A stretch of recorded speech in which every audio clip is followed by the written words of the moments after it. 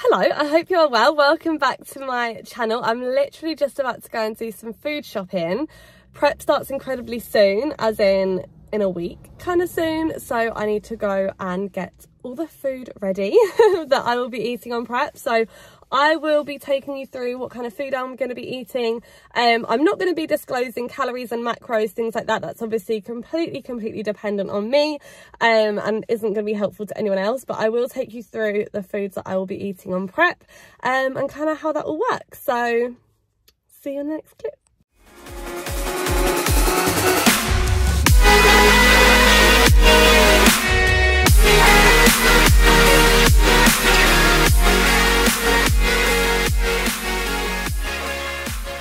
The single-handed worst thing about living in a flat is carrying the food shopping up the stairs. Every time. It's the worst thing about living in a flat. So I'm home. I've just balanced the tripod on the coffee machine because I was like, how am I gonna record this and find a good place? So I am home. I've laid out kind of the food shop and the foods that I'll be eating on prep, and I'm going to kind of talk you through it all. Obviously, like I said in the car, not disclosing calories and macros. It's not helpful for anyone, doesn't apply to anyone other than me. Obviously, some of the things that I'm doing from 16 weeks out are going to be different to say 3 weeks out. Some foods are obviously going to come and go, that is totally normal. Some meals can be mixed around as well. So I'm going to be following a meal plan, but it's going to be more like a menu plan. So I'll be able to switch things in and out a little bit, but the overall bulk of what I'm eating each week is going to be the same. So I am going to talk you through different foods. So I have kind of laid it all out based off of macro, if that makes sense. So I've got like fruit and veggies, carbs, proteins and fats. So I'm going to go through a little bit of the foods that I'm going to be having. So biggest tip when it comes to prep, veggies and fruit, try to buy some frozen or quite a lot frozen if you can, just because you will be eating so much of it. I've got mango chunks here, which are my absolute favourite. I've been having them in a smoothie recently. You'll be having so much of it, and fresh fruit and veg obviously goes off very quickly. So those are the main things there. Carb sources, mainly crumpets, egg noodles, rice cakes, tortilla wraps, potatoes, and then I will be having rice as well. I didn't need to get any rice because we already have some. Main protein sources, chicken. I'll be having a hell of a lot of chicken. Lean beef mince. I did want turkey mince, but they didn't have any. Bacon medallions, eggs, and 0% fat Greek yogurt.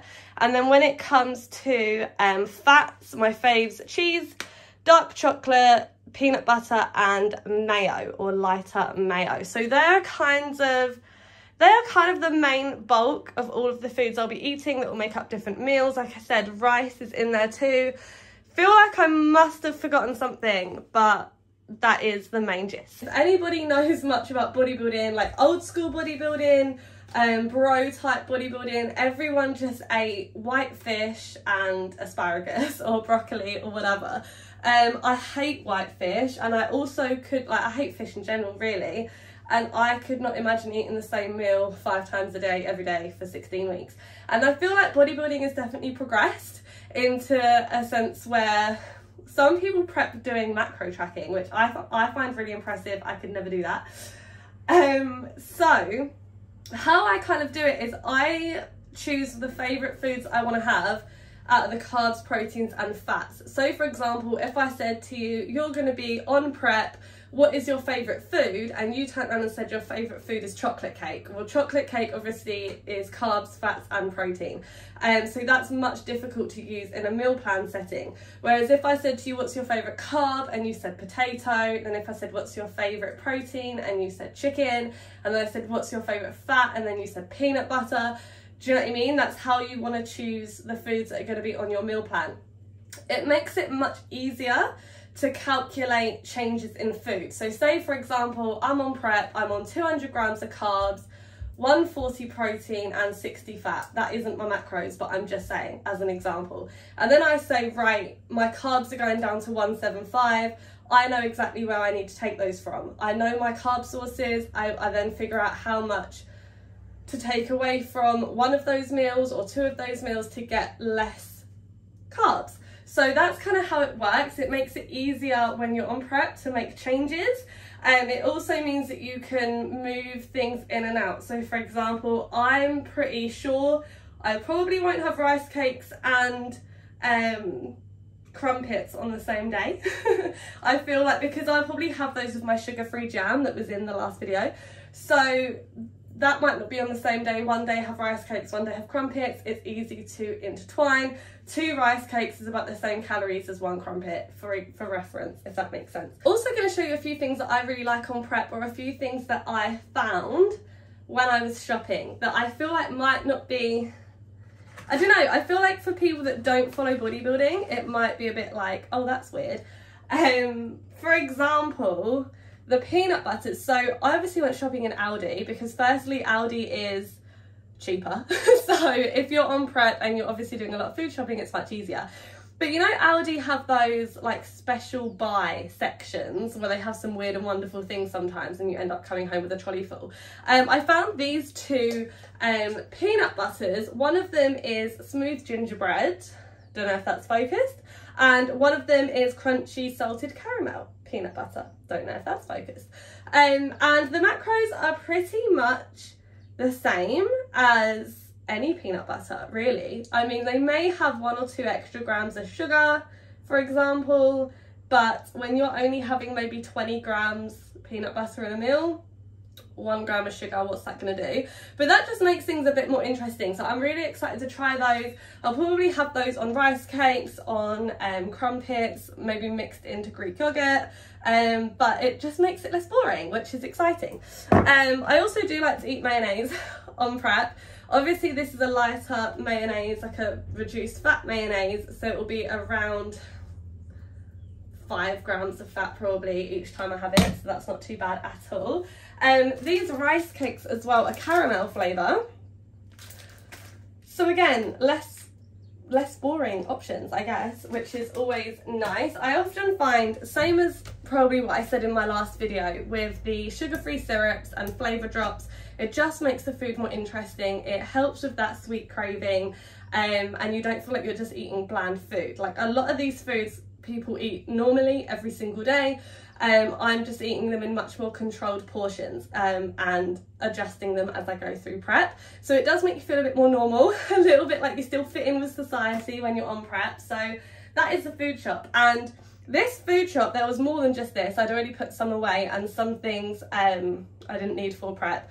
But all of this came to about £70, which I think would roughly last about a week. And that is me buying for me and Nick. So divide that by 2, £35 a week roughly. I've been out of the prep game for a couple of years, so I might actually get through that quicker than a week, I'm not sure. But there's some things like the peanut butter, I'm not going to be buying that every single week. Same with the mayo and stuff like that, and the cheese, you're not going to buy that every single week. So the main bulk of the things, I actually think that's quite accurate, because I think some people view prep as quite expensive. Obviously coaching and posing coaching and entry to show is expensive, but I mean 70 quid divided by 2 people for about a week's worth, I don't think that's too bad at all. I'm just trying the salted caramel with salted caramel peanut butter because I really wanted to try it, and it's really good.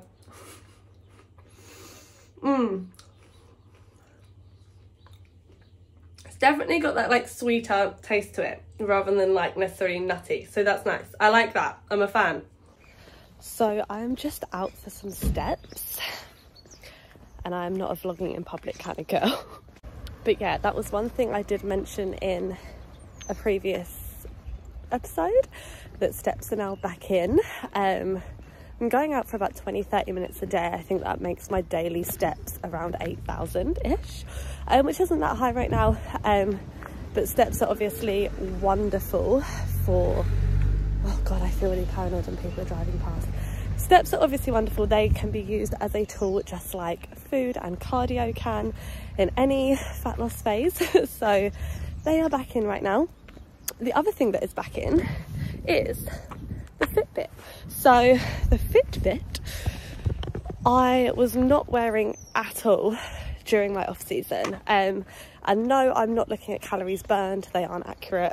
The only reason I will be using a Fitbit is to look at steps, to make sure they stay consistent, to look at my heart rate when cardio comes in, and to also track my sleep. So sleep is obviously super important on prep.